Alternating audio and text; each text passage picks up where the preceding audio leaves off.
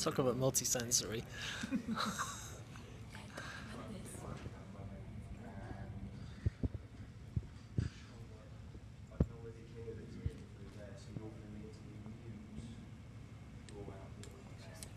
Sure.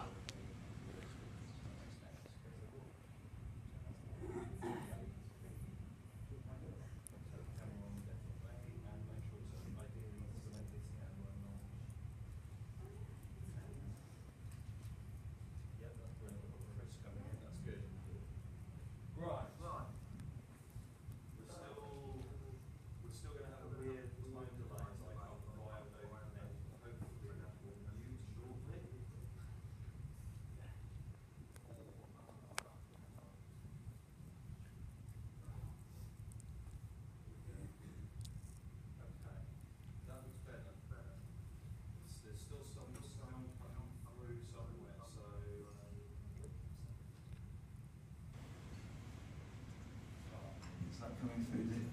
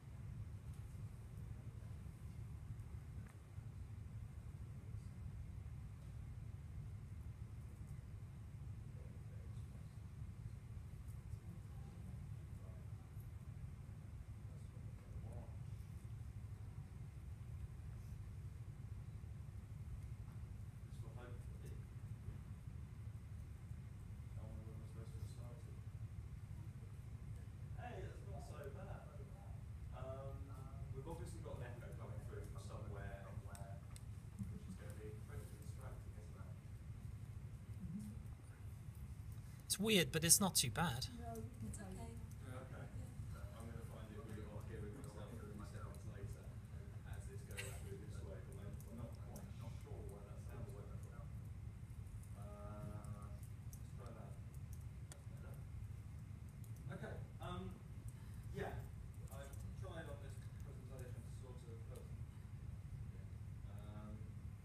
to capture a little bit of some of the ideas here. So welcome. The contributors and the idea of this sort of active network theory double symposium, actually let's try and do some network learning. Let's stream this live, let's record it, hopefully. Hit the format, hit the record button.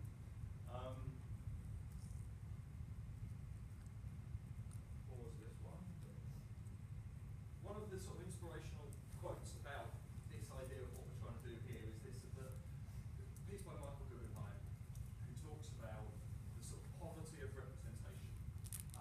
That in terms of sociology of translation, which is one of the many words that network theory goes under in its effort to not be pinned down. You'll sometimes hear of it as material semiotics, sociology of translation, it's network theory, actant rhizome ontology, etc. Different kinds. It's an idea of kind of taking materiality seriously, extending previous intellectual traditions. So quite an influence of Foucault about the construction of discourses, construction of truths, looking at the materiality of that.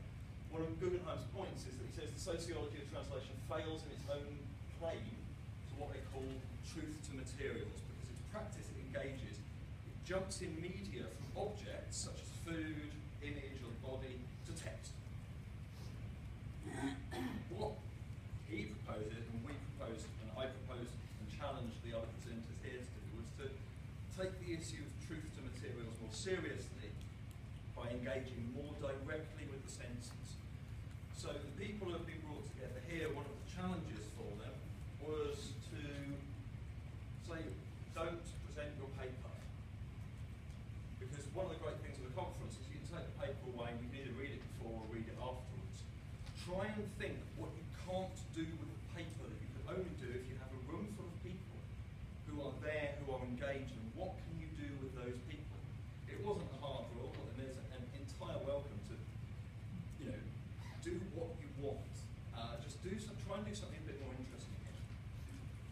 So we have a set of presentations and something that doesn't loop on the Mac version of PowerPoint.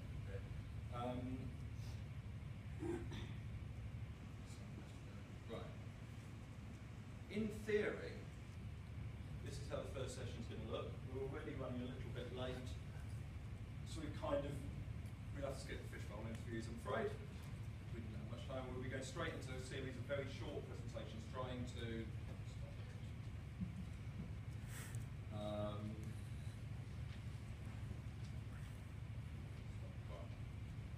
giving a very, very quick flavour of a couple of uses of actor network theory and the approach. We've then got a presentation. We've got a presentation coming in from a distance from Chris Bigham. This was a collaborative paper that I haven't got a clue what Chris is going to do, but I'm really quite excited to see what he's going to do. It's a collaboration between me, Mary, and Ailsa, and then it's Chris and his partner Leonie. I have no idea what he's going to do. It's going to be quite fun. We've then got John Hannon, Matthew Riddle, and Thomas Wright talking about assembling university learning technologies, followed by Elsa, who was engaging with text and textuality. This is probably what it's going to look like. If that was the plan, this is the situated actions, we're already pretty much in that world.